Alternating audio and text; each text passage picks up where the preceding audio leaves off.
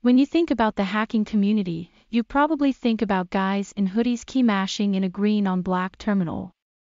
Well, that's exactly what I'm doing right now as I work this script. We are in the first place people. This is the story of those people, and particularly a subset of them. Now, this is a relatively new topic for my channel, so I expect to see some new audience. If you're among them, welcome. I hope you're comfortable and will enjoy the video. If so, consider joining this little thing by subscribing and entering the Matrix room. Okay, now let's start.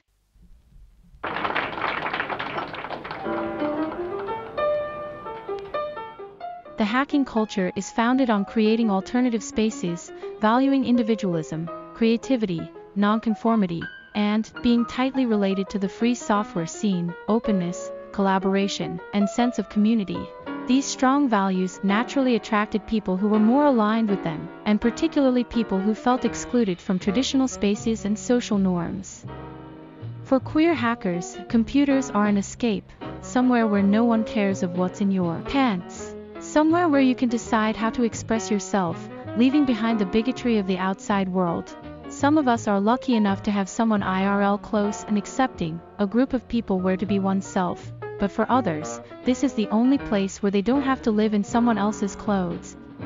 Additionally, the free as in freedom nature of the hacking culture, as a space where everyone can help and contribute to the communal good, makes these spaces accepting and inclusive of people from different backgrounds and identities. As everyone can contribute, this culture of respect and tolerance has made the hacking community a welcoming space for people of all genders and sexual orientations, who have found support and solidarity within it. This connection is also literal, as a trans person is hacking their body to achieve their true self. Those of you who programmed at least once can relate. That thrilling feeling of being able to control something you previously deemed not modifiable, even with some sort of magical or divine property, and realizing it's just a machine at your service. That's got a lot in common with the themes of medical transition and bodily autonomy, and the claims free software activists are applicable to trans bodies with minimal tweaking. Note that bodily autonomy is not limited to trans healthcare. The most known example is abortion. I'm not going to elaborate on this topic here, but there's a great video that I linked below. Overall, the connection between queerness and the hacking/Linux community is based on shared values of individualism, creativity, collaboration, and acceptance. This connection is mutually benefiting. As the hacking community grows more diverse and creative, the queer community can create safe digital spaces with free resources. This connection is not something new. As I anticipated at the start, this strong bond has always characterized our community, even unconsciously, and this is beautifully shown by the story of Xenia, the alternative Linux mascot. I'm gonna be synthetic here, but I'll leave a bunch of links in description. Basically, in 1996 Alan Mackey proposed an alternative to Tux as the Linux mascot, a fox wearing glasses and a Linux shirt. As Tux prevailed for its simple and cute design, Xenia was quickly forgotten, only to be rediscovered years later by a Twitter user who drew fan art of this character. Xenia was originally thought of being male, but this fan art presented her as a girl fox.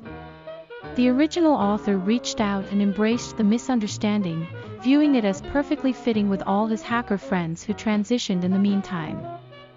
Just like that, she became a trans rights symbol, and a brilliant way to represent our community, made of strong, independent, smart, but also caring, inclusive and supportive people, with all of our quirks and peculiarities that makes the hacking scene so cool.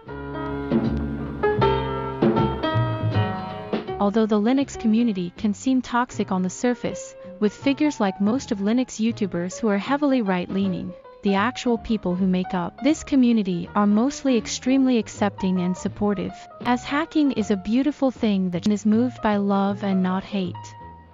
Most rightist alleged hackers are actually just tech brothers who are trying to sell you their latest crypto shit or just get you in the alt-right shenanigans. This is quickly proven by the huge variety of spaces where the community thrives: Mastodon, PeerTube, Lemmy, and other free social networks, which are all openly progressive and left-leaning in nature, as well as the beautiful world of shared computers in the tildeverse, which if you don't know I urge you to check out, especially if you are learning Linux right now or you want to get started, although this doesn't mean you shouldn't if you're an expert user. Okay, I'll round it up for now, as I want to get something out quickly and this topic excites me a lot so I can't be patient at all. I wrote all of this in one sitting, so it may be imprecise. If you'd like me to articulate further some of the concepts mentioned in this video, or more in general to do more of this kind of mini video essays, please feel free to comment or ask in our matrix room. Thanks a lot for watching. I love you all. Subscribe and share to spread the revolution.